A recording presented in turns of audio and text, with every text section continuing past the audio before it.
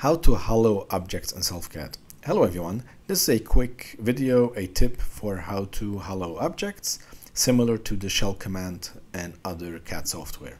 So the way it works in other software is you enter a tool that is called shell, and then they tell you to delete the face and then add the thickness to the object.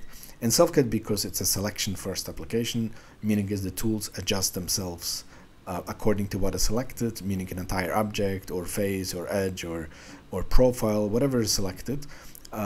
We don't have the tools. Most of the tools work basically based on what's activated. There's no selection afterwards, so that's why the flow here works a little bit different.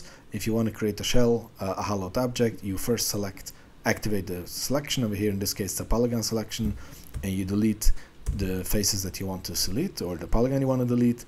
In this case, if I have my back face coloring on, you can see we see the inside, there's no thickness to it, so you see the inside faces. And now you go to add thickness, which is basically creating a thickness on it.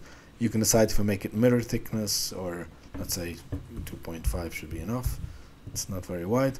And if I have mirror thickness, that's basically added, and it adds even thickness, even complex objects like this. It has like 86,000 faces.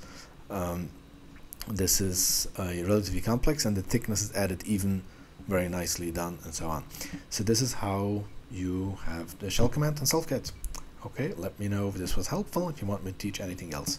Thank you, bye.